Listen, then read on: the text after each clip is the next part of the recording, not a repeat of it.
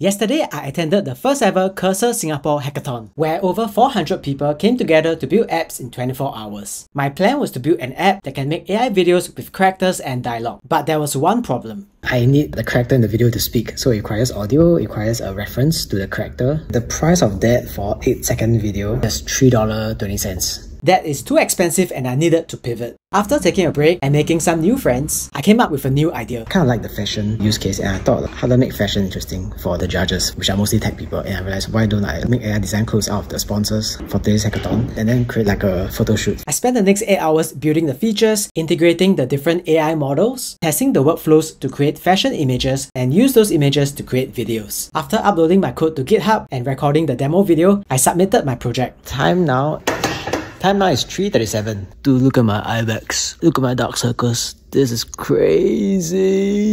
I ate some cup noodles, slept for 4 hours, and headed to the finals. They just announced the winners of the hackathon. I didn't win, but all their presentations were like pretty inspiring. I came here for the AI credits and I think I got more than that. Shout out to the organizing team for putting this whole hackathon together.